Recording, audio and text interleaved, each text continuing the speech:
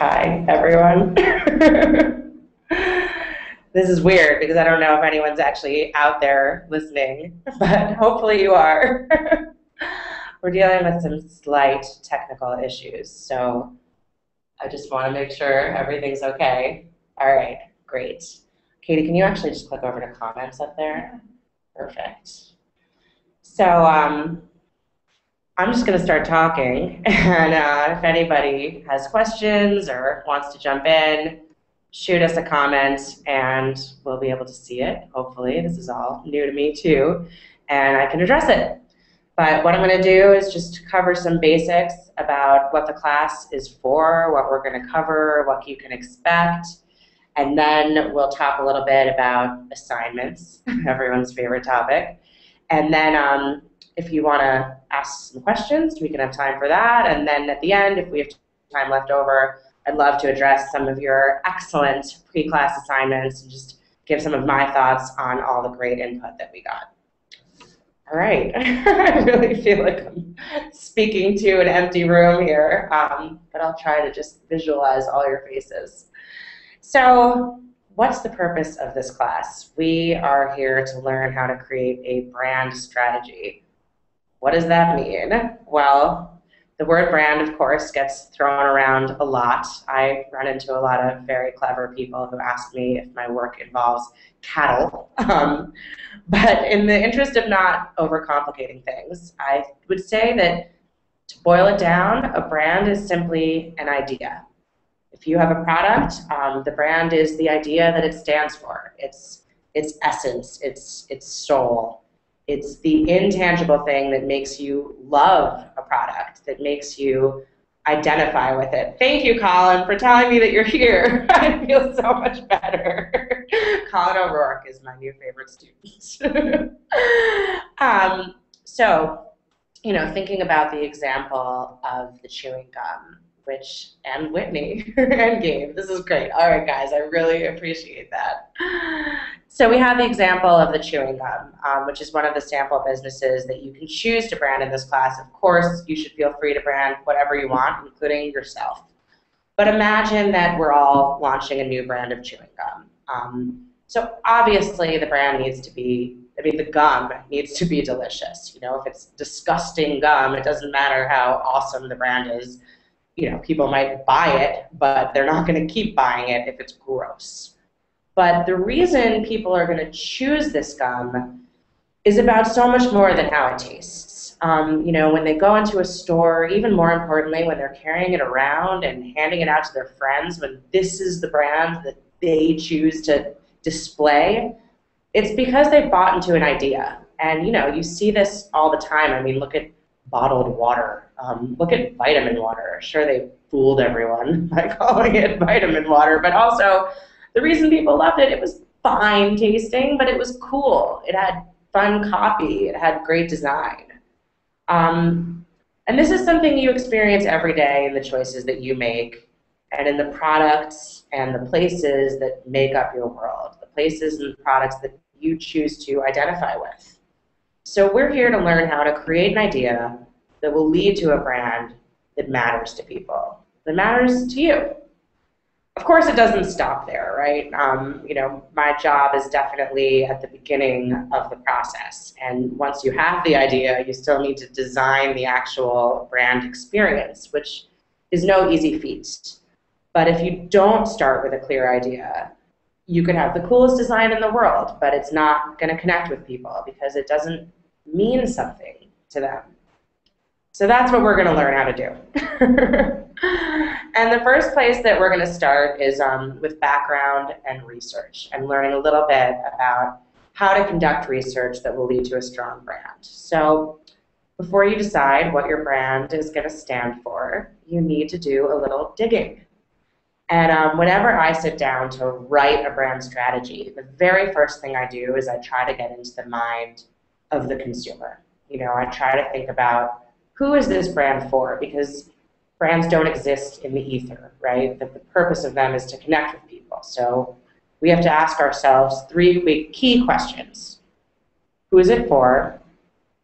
What do they need? And how is our brand uniquely suited to meet that need? And if you sit down and you go through the exercise of asking yourself these three questions, you can figure out where you have information gaps. Sometimes your questions are going to center around the who is it for part, right? The consumer, or even what do they need. You might have behavioral questions. Going back to the chewing gum idea, that idea starts off by introducing the fact that the gum category is in decline. Well, why is the gum category in decline? Why aren't people chewing as much gum as they used to? What are they doing instead? What flavors are appealing to them?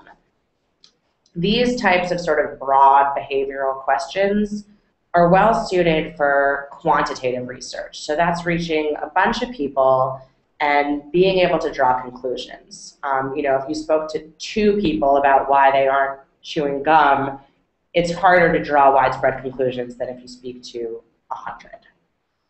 But often we don't have these types of behavioral questions, and instead what we have are deeper, more psychological questions. And this would be in the territory of, what role does gum play in people's lives? What does gum mean to them? What do they seek in a gum? What associations do they have with gum? What could get them to chew more gum?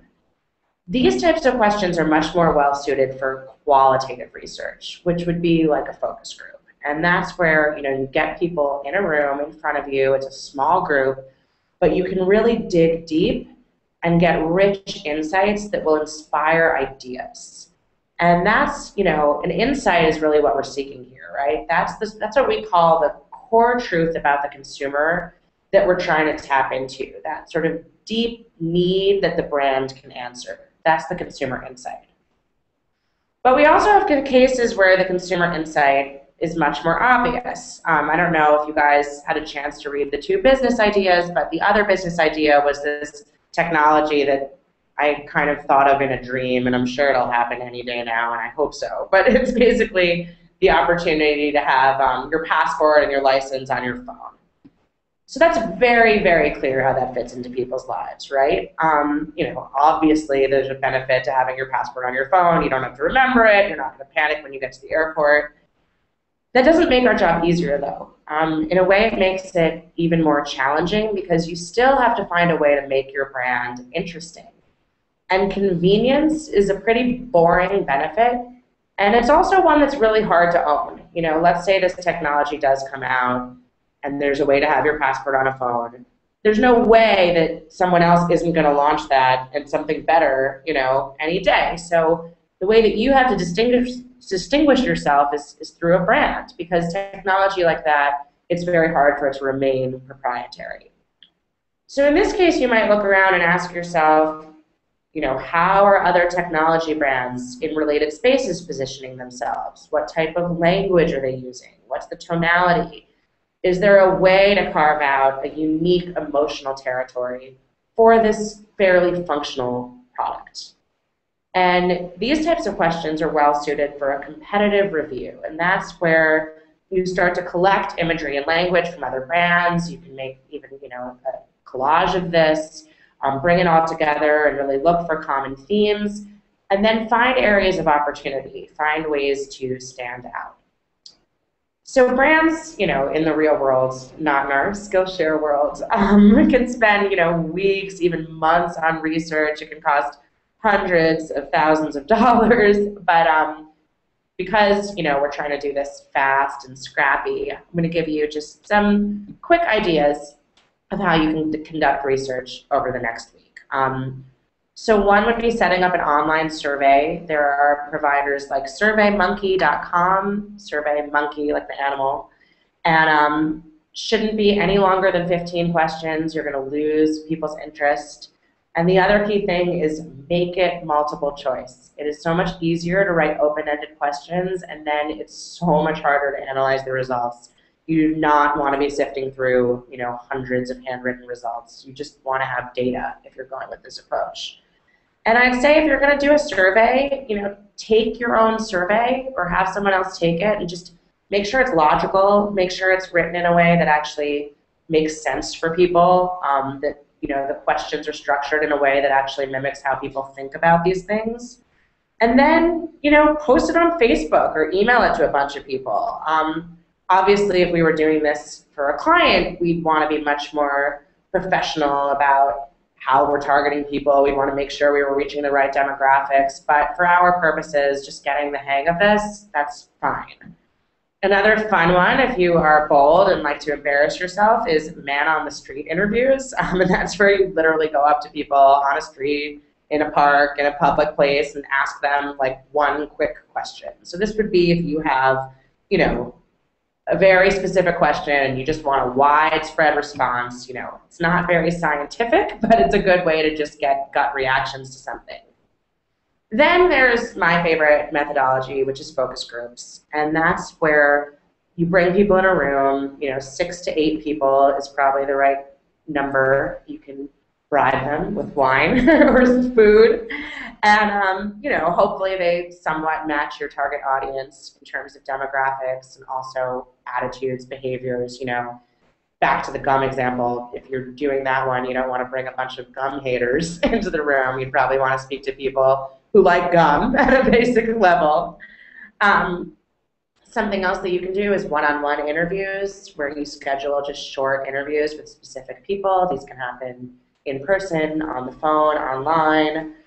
And then lastly, the easiest approach is secondary research. And that's where you're going online, you're digging up articles, you're visiting stores, and that can be extremely helpful as well. So those are just some of the methodologies that we use that can help inform the branding process. But the most important thing that I would like to emphasize right now, so if you're multitasking and have not been listening, listen to me now. Research should never be used as a crutch. At the end of the day, your gut is so by far what matters the most in this process. And if you get too bogged down with testing everything and double checking everything, you're going to end up with a very safe, very expected brand. People have a hard time telling you what they want because they don't know what they want. I think there's that famous Henry Ford quote, if I asked people what they wanted, they would have said a faster horse. And that's totally true. So, I love research, but the reason why I love it is not because it offers proof, not because it's going to show you the way, but instead because it offers inspiration. Sometimes there's something one person can say out of 40 people you've spoken to that just sparks something new. It gets you out of your head. You're not just stuck in your own world. You're out there in the world. You're talking to people, and it can bring you new ideas that you never would have thought of on your own. And not that you're going to hear those ideas word for word, but one thing one person says reframes the problem and sets you on a completely different path. So spend some time thinking about your branding assignment and what research plan might make the most sense for you. And that's my lecture. And in the second half of our time, I just want to go over some quick bookkeeping stuff, and then I'd love to hear any questions people have. And if there are no questions, or if we still have time, we can talk through some of the pre-class assignment stuff. So just quickly, I want to go over schedule, especially because it's changed a few times as I've worked through the syllabus and thought about what makes the most sense. So today's Monday. Your first assignment is research, and your research findings are due on the 21st, which is next Sunday. And in terms of what format those need to take, it's really up to you. You could write a one-page document about key things that you've learned. You could include charts if you did a survey. Things like SurveyMonkey make it very easy to create charts. I'd say that whatever you learned from your research, think about the way that makes the most sense to convey that. If you simply did secondary research, it might just be that you put together a presentation of quotes and images that you found. So that's the first assignment. And then our next office hours is going to be on Wednesday, October 24th. So if you're done with your research and you want to get ahead, you can start working on the worksheet that's called Laying the Groundwork. And that one, it's in the syllabus now. That's going to be due Friday the 26th. And it's sort of the first step in writing your brief. It's just getting you thinking about your brand in the right way before you go to create the actual brief. So we'll talk more about how to do that in the next session. But if you're bored and you want to get ahead, feel free to get going on that too. And then you'll have a lot of time between the office hours on the 24th and the final office hours, which are Monday, November 5th, to work on your brief. And you're going to have a written portion, which is due October 30th, day before Halloween. And then the visual portion will be due that Friday on the 2nd. And that will give me time to look through it and give you, great feedback on the 5th. So, any questions? You all still with us?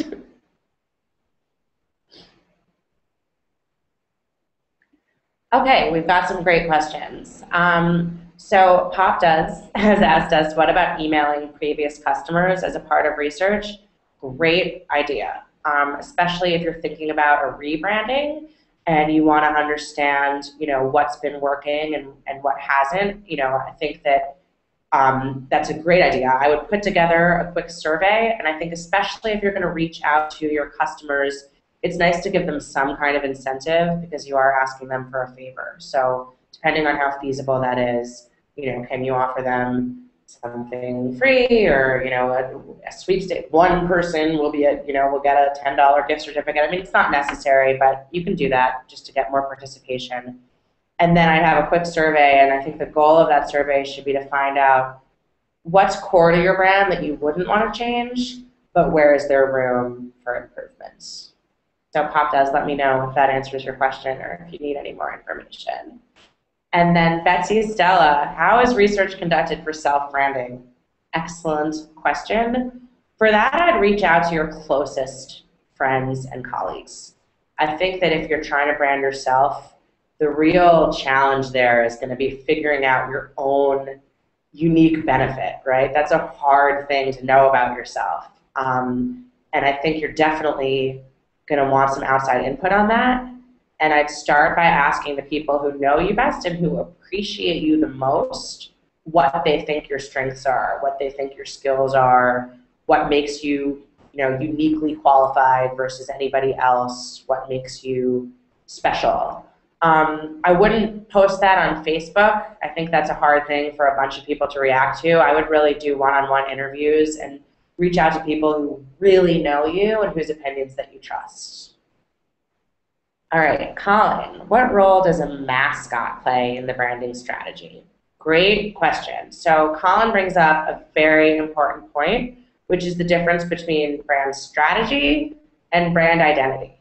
So right now, we're in the first stage, which is brand strategy. And that's figuring out what our brand is going to stand for, not how we're then going to depict the brand through visual design. So let's say we have a brand, I'm going to use a really stupid example, and it stands for courage.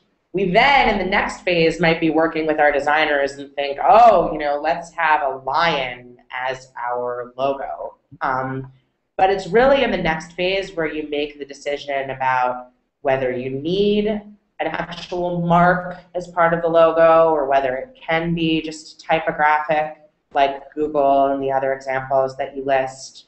And why don't we press pause on that, and as we get into creating our briefs and talking about sort of how strategy then leads to design, which is not something that will be fully covered in this class, but I can at least give you the tools to work with a designer, or if you are a designer yourself, to guide your design strategically. So let's save that question, but for now, you just need to be worrying about the essence of a brand and not then how that essence will get depicted to the world, if that makes sense. All right, Gabriel. Sorry, I nicknamed you. I don't even know you. Is there any place for thinking about branding, doing brand research before you've really figured out your product, i.e., if your product is in some very early beta? I think so. If it's really early, like you still don't even know what your product is, that might be soon to be thinking about creating a brand. However, there's certainly a place for research if you're still figuring out what your product is, because that's a great way to figure out what it should be. You know, get people using it or talk to people and figure out if there's even a need for what you're thinking about creating. But I think by the time you want to sit down and write a brand strategy, you should have a pretty clear notion of what your product is. Otherwise, your job is going to be difficult. And that's not to say that you need to know every single feature. That's not to say that you can't keep iterating. This is a question we get asked a lot by our startup clients because, as many of you know, when you're launching a startup, things change every day. You know, you're beta testing and you're meeting with investors and you're shifting what you are, but that doesn't mean that you can't have a core identity that you're working towards. And I think it actually really helped you to have that identity. I wrote an article called Brand Early, Not Often, which is definitely in the resources. I don't know what week it's in, but it addresses this exact question, and I would say read it. Razi, I hope I'm pronouncing your name right. Did you say that secondary research is easiest? Can you give me more examples of this? It seems harder to do if you're working on an innovative service or product. So I think the reason why I said it was easiest is because you can do it from your chair. You know, you don't have to get out there and talk to people. You don't need to find an audience. It's great for things like competitive research, finding out if something similar has been done. But you're absolutely right that in your case, if you're creating something that's never been created before, secondary research isn't going to be that useful to you. So it might be easiest, but it might not be the most beneficial methodology. And depending on what your specific questions are, it might not be feasible to answer them through secondary research.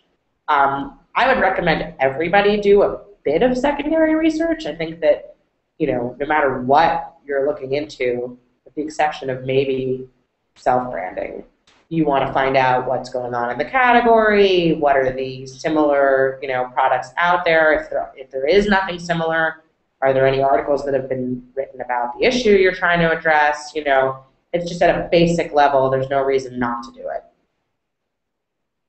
Do you have suggestions for resources on putting together strong surveys?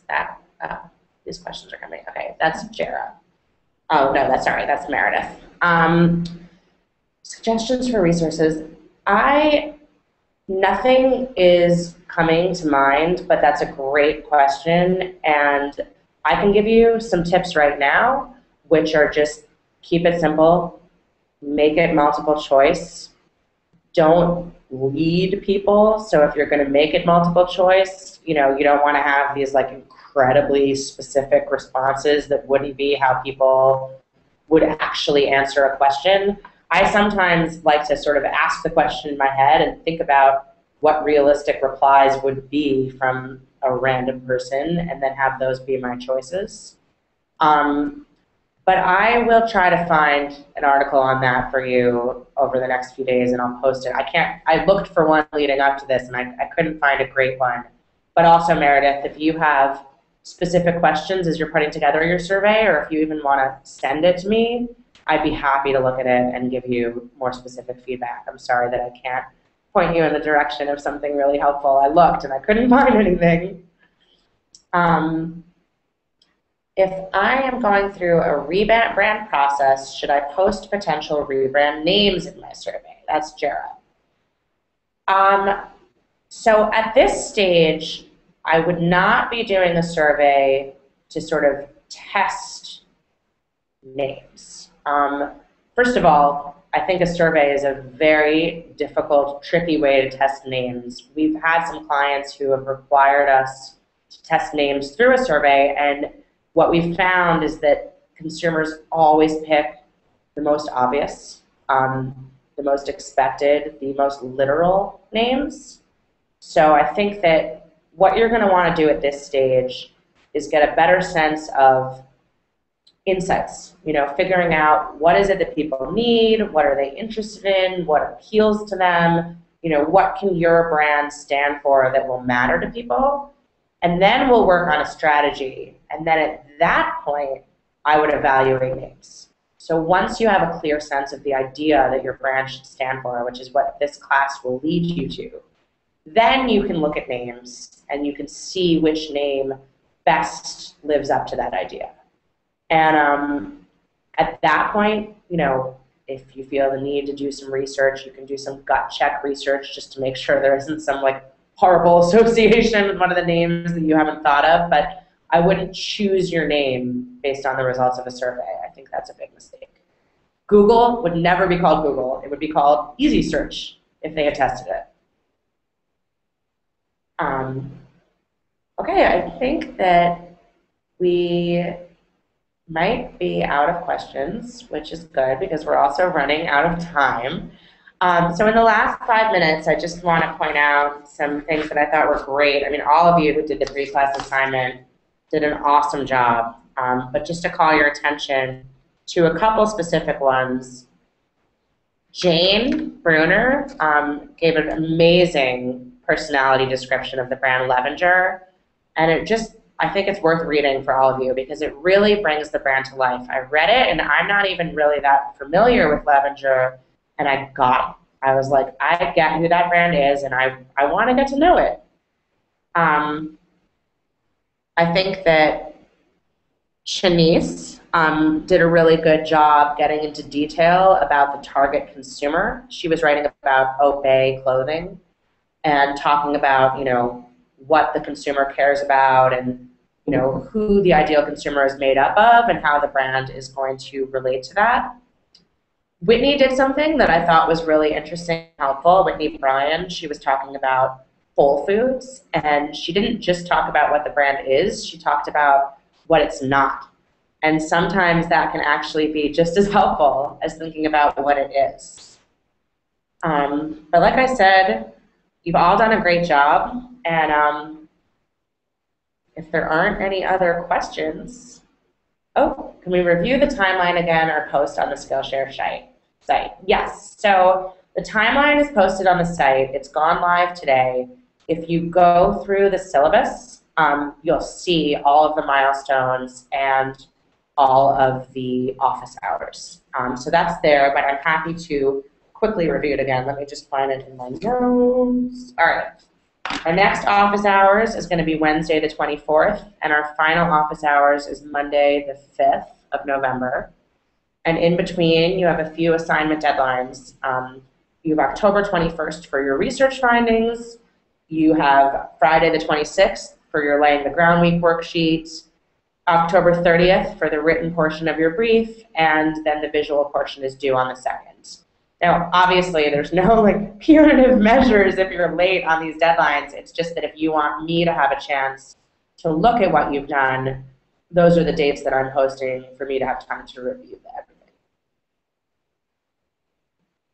Anything else? All right, well, I'm so excited to be teaching all of you, and I think this is going to be really fun. So thank you so much for those of you who made it tonight, and if you're watching this after the fact, thank you for taking the time to do so. And if you have any specific questions throughout, please feel free to use the Skillshare discussion tab.